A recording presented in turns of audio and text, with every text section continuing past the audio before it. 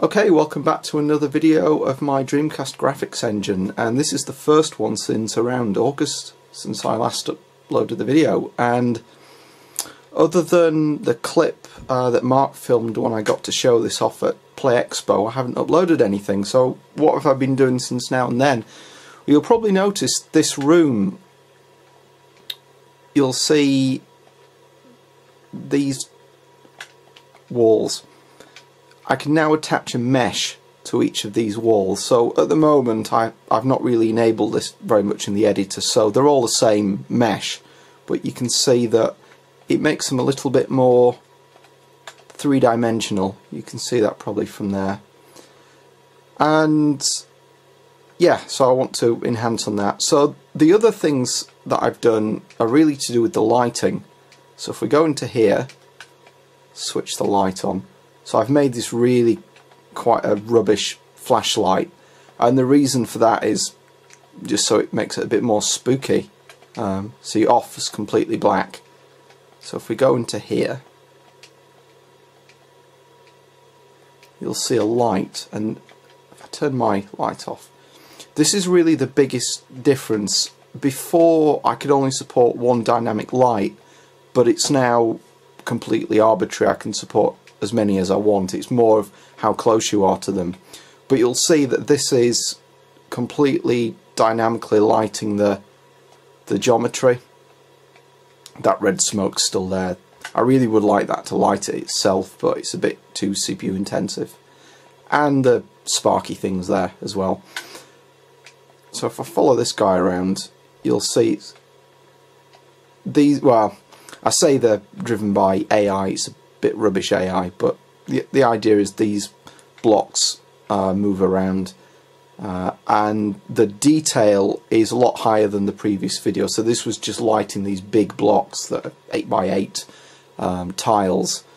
I've changed that with this so that it works out, even if you've got some geometry which is 8x8, with the lighting it has to light each individual tile rather than just one at a time. So what it does is it calculates the distance between you and the light, and anything more than a certain distance it just draws it in a crude way, and any blocks that have not been lit by the light are drawn in a crude way as well.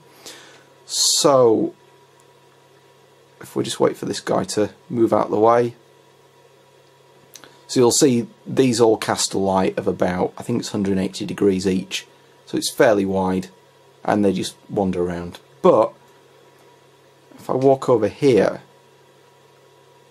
now this is not quite perfect, there's a few dodgy optimizations that I had to make, but you'll see here, this light block here, this bovine texture, is emitting light. So I've had a few questions saying, well, why do the lights look like that? The light and the block have got nothing to do with each other. I just put a block there at the same position where the light is, so the lights are invisible. But you'll see this block going round, and the block will block light. So it means that the light is obscured by not just the geometry, but also actors in the world. So it could be a barrel, it could be the player. And there's a little bit of dodginess and a little bit of flickering going on. It's just to optimize it, but this is running at 60 frames a second, so it's running pretty quick. And if I put the light bloom on, probably notice it's slowing down a bit, but yeah. So you've still got the 4 different strengths of light bloom, and it's more, a bit of a glitch there. The problem's when you draw transparent textures, or like a transparent polygon that covers the screen. If you draw more than about 4 or 5, it does slow the machine down. But we've still got all this light bloom stuff, and this is running a lot smoother than before. I mean, it's nowhere near 60 frames a second, but you can see it. It's still giving the effect. So if I turn that off, that one, okay, it runs a lot quicker. So let's have a wander around. So if I put my torch on, the rubbish torch which doesn't really project very far, you can see how this, I really want this to become like a horror style games. I've been playing a lot of Alien Isolation, so I'm not sure how well this will come out in the video. But you can see here the torch is lighting everything up dynamically, and I've got this artificial fog going on, so it makes everything fade out to black a lot quicker. So these are lit areas, so these will always light regardless of whether there's a torch or not, but these aren't lit. So if we walk in there, let's just turn the torch off. Is that off? Off. There we go. And just follow one of these around. You'll see how it...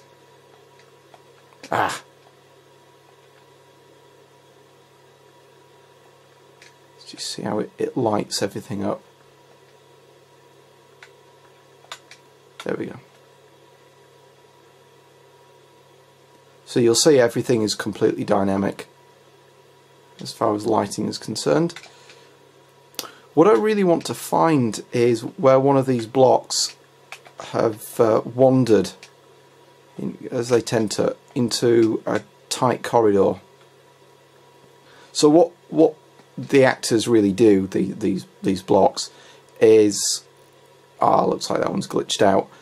What they do is they wander around until they hit a wall, and then they just rotate for a random amount of time and then try and escape from the wall if they've got stuck in it. But it looks like that's gone a bit wrong. But that's definitely showing, you know, things rotating around and casting the light. I was trying to find the other ones. There are more. There we go. This one. Yeah, so this will show a good example of the light being dynamic in these corridors. You'll probably notice a little bit of popping, so you see back, see this for example here, when you go back the mesh disappears. That's really just an optimization, so I'm not drawing too many polygons. Let's hope this one goes, yeah, okay. So you'll see here that this is lighting the geometry from the torch.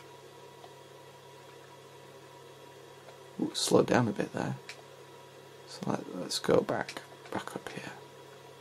Now that these have all gone, you'll probably see the lighting effect a lot better. So I mean, this will always be in shadow back here because this geometry here is blocking the light, although it is lighting the back a bit, which I would need to fix. It's just a few not optimizations, dodginess in the maths to make it run faster. But you can see there, that is spinning around the light and it's obscuring it. If we go a bit closer, just trying to look through the viewfinder to see what this looks like. But yeah, it's coming out. Yeah, so let's have a wander in here. Turn the torch on. Yeah, that one's still stuck there. So yeah, there's a lot more scope to push the engine. The frame rate so far seems pretty good. So one thing I might look at is maybe viewing this as a group and maybe just casting one light for the entire group, so that, I mean, for example with this really should be lighting up the corridor.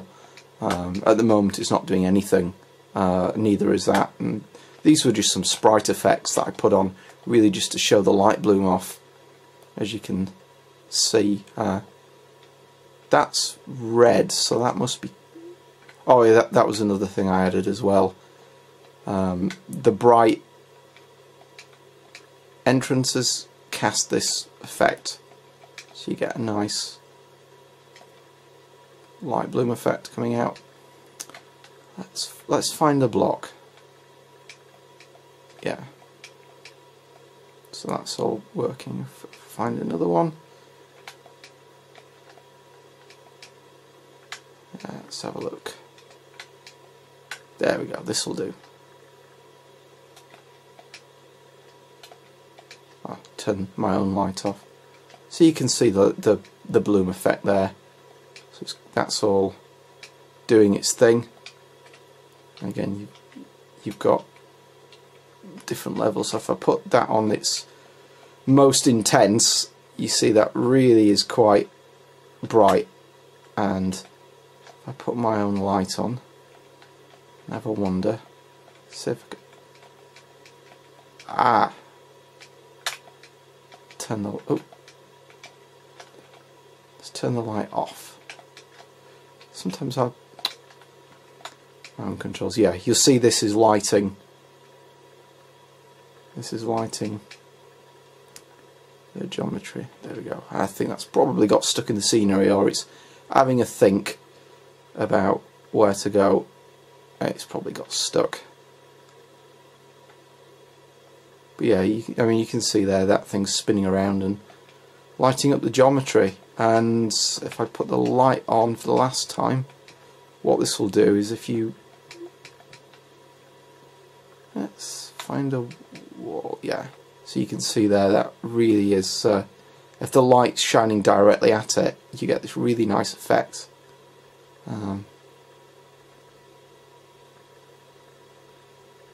Yeah, I mean the light angle, as you can see there, is fairly narrow, so it's not even lighting up all the,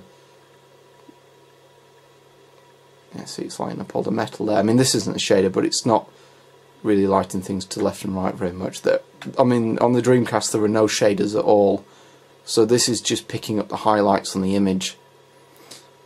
So I've got an arbitrary limit that if something is lit more than 80% by the light, like that, for some reason isn't, yeah, it'll cause bloom. For some reason it's not lighting things on the left, or yeah, let's see if it lights things on the right. Yeah, it does. That's probably due to the yeah, it's an optimization that I've got, and it's the way that it's drawing all the detail on the map. But there you go. It causes some problems with sampling, and due to the width of the block, because it measures everything from the top left of the block, sometimes things on the left and things at the back don't always light properly. But yeah, I'll leave it there. So I've waffled on for quite a long period of time. So thanks very much for watching, and hopefully I'll have some more videos soon.